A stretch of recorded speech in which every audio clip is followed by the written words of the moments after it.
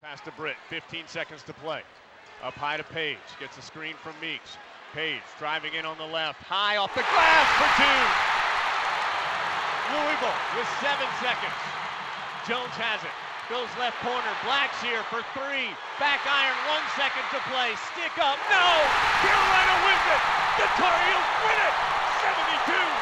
72-71. Where Marcus Paige found his ankle to be in good enough shape for that play, who knows?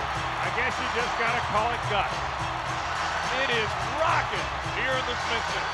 What a win for Carolina this afternoon in the Smith Center against a terrific Louisville ball club.